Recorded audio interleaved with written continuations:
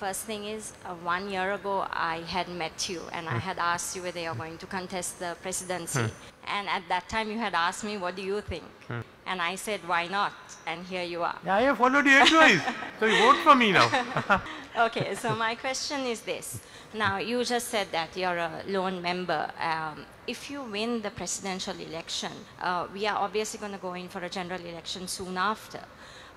What happens then? We have parts of the SLPP which has already joined you, but then we will also have your UNP party which will get ready to campaign and win their respective seats.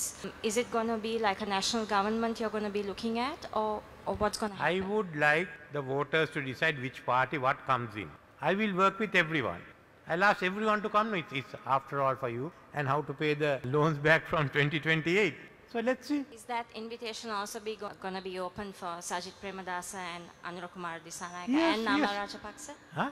And Namal? Yes, yes. But before as I became president, I told Sajith to come, join me. I told Anura.